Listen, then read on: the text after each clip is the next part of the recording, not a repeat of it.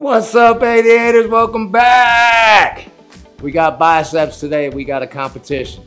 We got underhand pull downs against chin ups against inverted rows.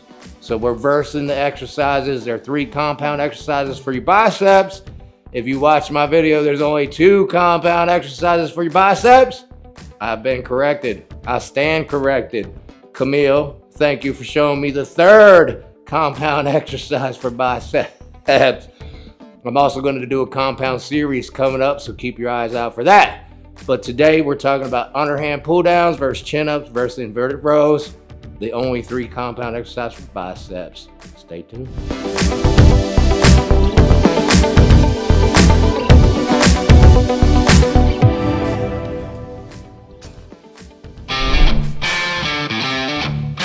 All right, y'all, when you're talking about biceps, there's one king of exercises: underhand close grip pull downs. And this is not my exercise. I got it straight from Mike Menser. So it is the king. It is the best exercise. It's ranked #1. We're going to start right off with the best, y'all. #1 exercise.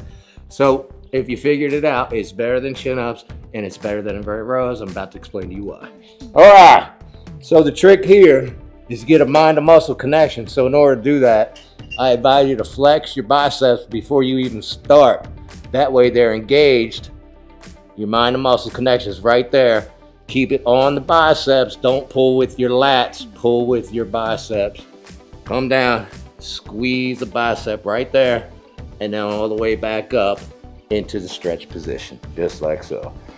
So you're starting in a stretch position, you're coming down full range of motion, you get max contraction, and then keep the bicep engaged during the negative portion of the rep. Perfect rep, y'all. Perfect positive, perfect negative, and perfect hold right there. All right, so I give the nod to the underhand pull down simply because you can do more than your body weight without having to strap weight to your body like you would on chin-ups. So this one, to me, gets the nod because you don't have to deal with a wonky weight hanging off your body while you're doing chin-ups. You got a nice smooth machine right here. Gives you the perfect rep and the perfect amount of weight. All right. You're not gonna see a lot of people doing this for biceps, they've been doing it for back. But believe me, this is 100% the best bicep exercise you can do. And remember, there's only 3 compound exercises for biceps. So I would advise you doing almost all of them, almost every workout. Stay tuned, we got chin-ups. Chin-ups! But first, let me back up. I forgot to mention on the underhand pull downs, if you're not strong enough yet to do a chin-up with body weight, you're gonna start with the underhand pull downs and work your strength up until you can get to free weight chin-ups, body weight chin-ups. Another advantage of the underhand pull downs. All right, now let's go to chin-ups. All right, so you have, it's gonna be almost the same exact movement, but now you're pulling your body up. You're not pulling that weight down. Then this is a tough exercise, so don't be ashamed if you can't do it and you gotta start a little bit lighter over there on the pull downs because this is tough. All right, so it's the same movement. When you come up to the top, you wanna contract your bicep right here. Boom, and then bring it back down slowly. Same advice when you're hanging here, flex your bicep before you start. Get it engaged and then keep it engaged. Squeeze, keep it engaged as you bring it down, just like so. Right? Right. Squeeze the top, stretch them at the bottom. Once again, another perfect rep where you start at the stretch position, you get a good contraction, and then keep it engaged during the negative portion of the rep. All right, these are tough, y'all. I'm not gonna lie. I'm 214 pounds. I can do these, but they're tough, believe me. And then after doing pull downs, they're super tough. So if they're easy for you, strap that body weight on. Do it with your ankles. Let me show you real quick.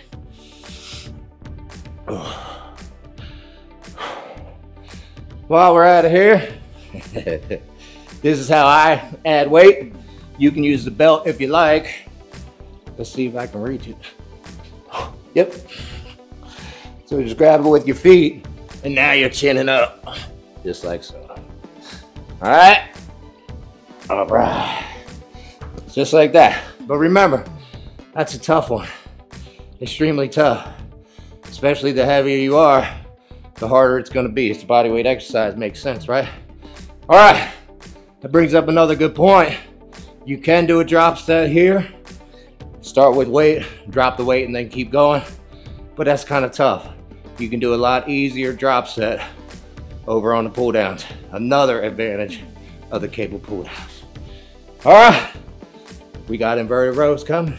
All right, after the chin ups, we have the third compound move for biceps, inverted rows. So this is traditionally a back exercise. And if you do it overhand, it's gonna be a back exercise. In order to make this a bicep exercise, you gotta grab the bar underhand and then do your rows. All right, so if you don't know what an inverted row is, let me show you real quick. You hang on the bar, and then you're gonna pull your chest to the bar, just like so, right? So I'm overhand right now. In order to make this a bicep exercise, you gotta go underhand. And now, once again, get that mind to muscle connection with your bicep. Flex it before you start. Come up, squeeze the bicep. Don't worry about squeezing your back. And then keep the bicep engaged the whole entire time you come back down. Just like so.